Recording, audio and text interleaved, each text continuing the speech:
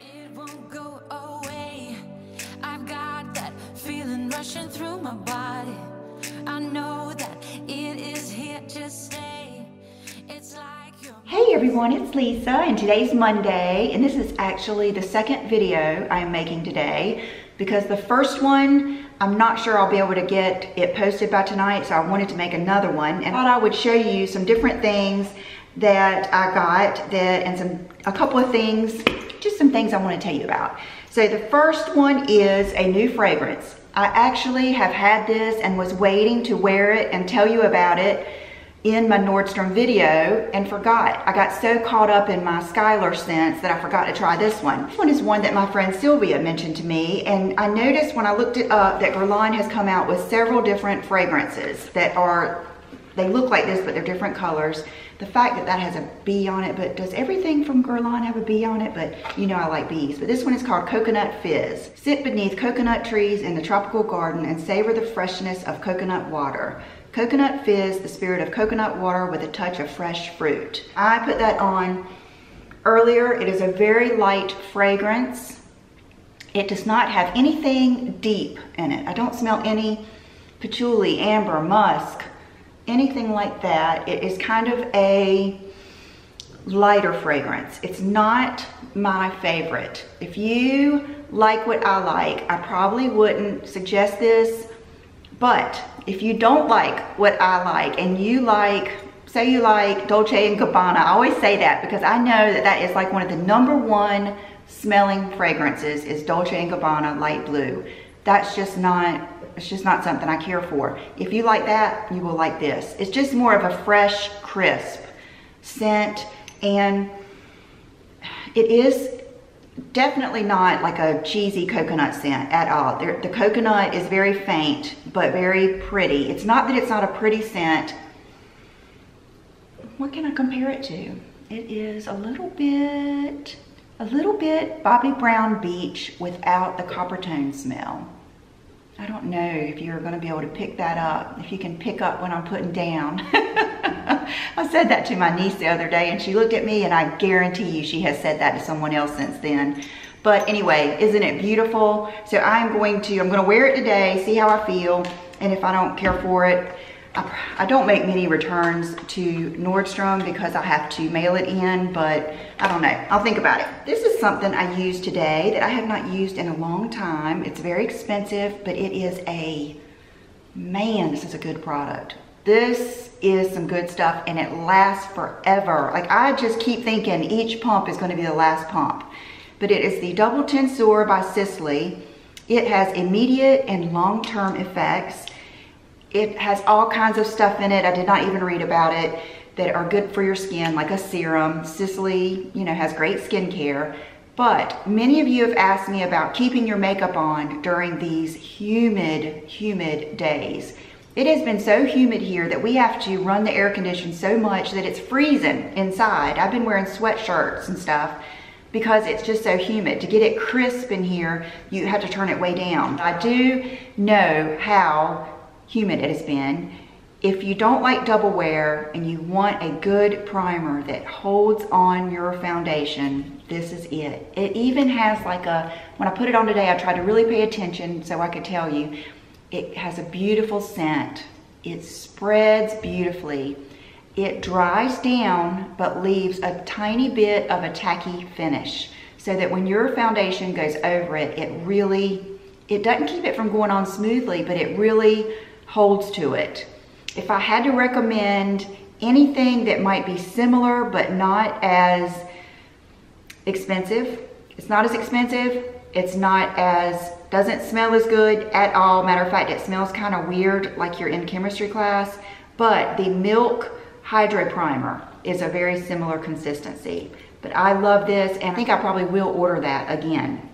Okay, this is the lip combo that I have on. And this is a special little lip combo because one of my subscribers and followers on Instagram sent me a video of a girl, I don't know what country she was in, and she was doing, it was right after I did the Kardashian lip technique where you really overline your lips and then you blend it in with your lip brush or whatever. I tend to like a smudger brush for your eyeliner better on lip liners. And she sent me that video, and I don't think we can get this lipstick here in the US. It is the code 8, and this color is, oh my goodness.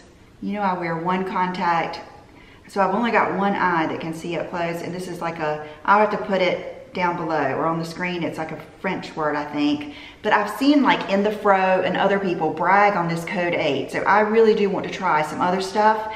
And then the lip liner had this, which was Rich Brown Contour, Lip Contour 2.0 by Huda Beauty.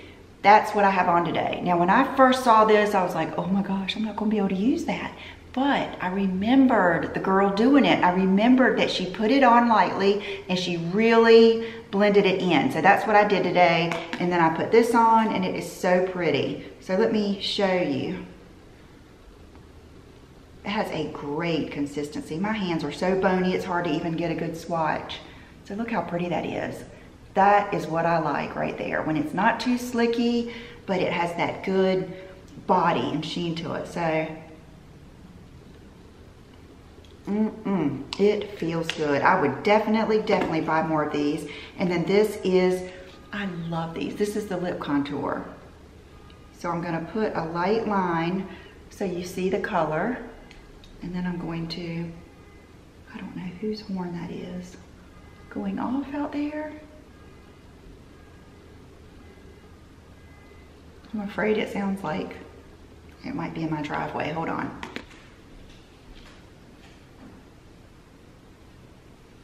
Hey, I'm not sure. I'll have to ask John when I go downstairs. This morning it was so cute. He said, I've got 2 things I don't want to do today. I said, okay, what are your 2 things? They were 2 big things. He said, clean my office, which is full of, you know, boxes and stuff, or clean the garage, which is full of boxes. I was like, okay. First thing you need to do is decide which one would make you happier, which one would make you feel like you had done something good.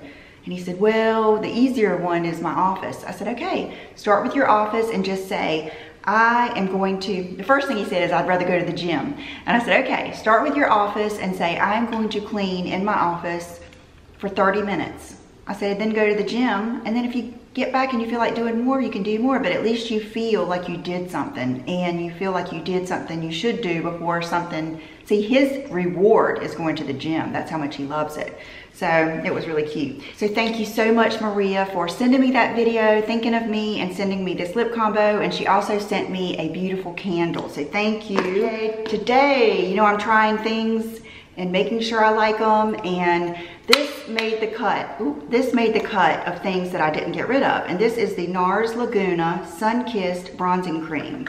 Okay, I used it today. And I used it with the YSL All Hours, and I did not powder my face because I knew I needed to blend this. I used it all around, and then I did go over it a little bit with the Physicians Formula Butter Bronzer in Deep, because this is very neutral. It was very, I felt like I needed some sunshine on my face, you know, but it worked beautifully. And I used it, I did not put any Laura Mercier buff or anything. I used it as my eyeshadow. So tell me what you think. Help me decide. Is this a keeper? I think I like it better.